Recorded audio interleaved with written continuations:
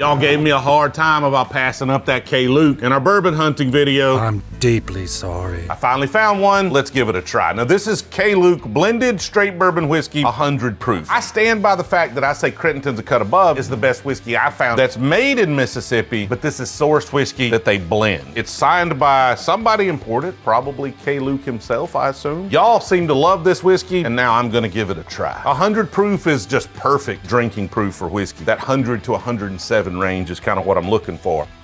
Oh, and that's fantastic, man. Nice caramel notes, kind of fades into some interesting toffee sweetness. Y'all were right on that one. That's a good bottle of whiskey. Where is this made, though? I have no idea where it's distilled. It is bottled for K.LUKE at Bardstown in Kentucky. And the reason I say they're in Mississippi, because that's the only place I've seen them. Y'all gave me a hard time because I missed it in Tupelo, and then I picked this one up over at Spillway in Brandon. If you see yourself a K.LUKE, grab it.